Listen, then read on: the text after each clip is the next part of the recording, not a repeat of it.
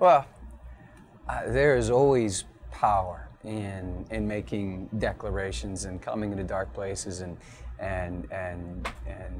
you know, basically declaring light. You know, there's always something remarkably powerful about that. I think for me, I live for those moments in worship where I may start, you know, sometimes I start in this zone and sometimes it takes a while to get there, but I know I've experienced those moments where I know something else has come over me.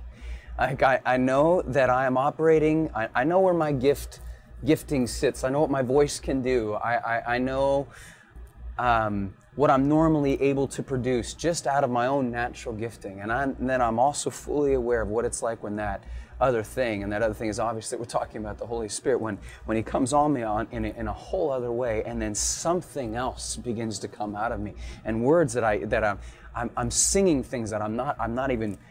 They weren't even in my head. They're coming out, and there is a power. I feel like my voice all of a sudden just got 10 times louder, and its impact, you know, I can see it visibly happen in the room. I live those moments. You know, you can't actually manufacture those moments. Like, yeah, I mean, if we could, wow, we just live there all the time. You know, but it is somewhere in this journey of just going after the Lord, and it can happen in the strangest places.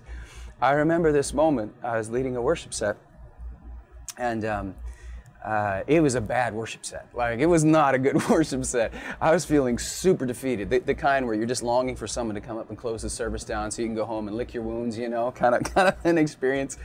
And I'm just like, and I remember somewhere in the middle of that set, I threw up this feeble cry. It wasn't this faith-filled declaration. It was just like, God, we wait for you to come show your glory here today, and bow my head in shame, you know, because this is not going well, you know?